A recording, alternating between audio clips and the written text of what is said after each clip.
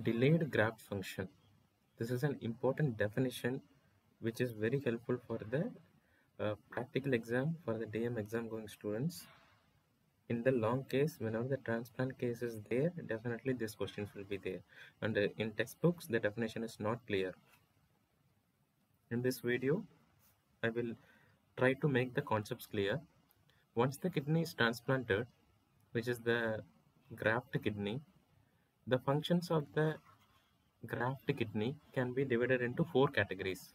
First, it can come for the immediate function. That is called the immediate graft function. Second, it might take some time for the kidney to start its function, but eventually it gets its function. This is slow graft function. Third is delayed graft function, also called as DGF. Fourth is the primary non-function.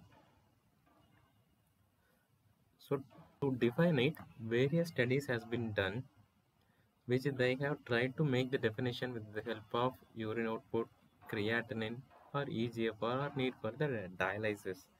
So let's see how the definition is formed. This graph is very important to understand all the 4 definitions. Here in the x-axis we are having the time, in the y-axis the creatinine is mentioned. So after the transplant, the creatinine might reduced drastically, the kidney starts its function immediately, and the creatinine from the baseline before transplant and after the transplant, it might reach less than 2.5 cutoff within 5 days. And if it is maintained, this is the immediate graft function. Sometimes, even after the 5th day, the creatinine might not reduce below 2.5, or after 7 days or after some period, the kidney starts its function at a slower pace and reach the baseline value, that is the slow graft function. Suppose within 1 week, if the patient required dialysis and subsequently the kidney graft started functioning, it's a delayed graft function. Suppose if the kidney doesn't have any function at all, the patient again dependent on dialysis, it's a primary non-function. So the cutoff of 2.5 and 5 days and 7 days, this has been from a study, the reference I have mentioned over here. See, there were so many studies from 1984 to 2007. They tried to form a definition for this delayed graft function. You can look at the table, the reference is mentioned over here. There are dialysis based definition, creatinine based definition, and the combination using the dialysis and the creatinine. There are varied definitions. You can go through it one by one.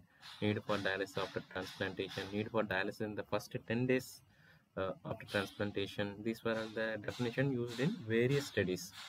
What are the drawbacks with this definition is, if the definition, if it is based on dialysis, then giving the renal replacement therapy is subjective. There is no standard criteria to start dialysis in the post-transplant period.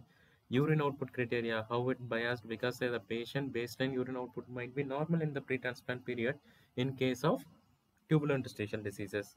Creatinine based definition, it cannot exactly define the renal function with respect to post-transplant period, because there might be some variations.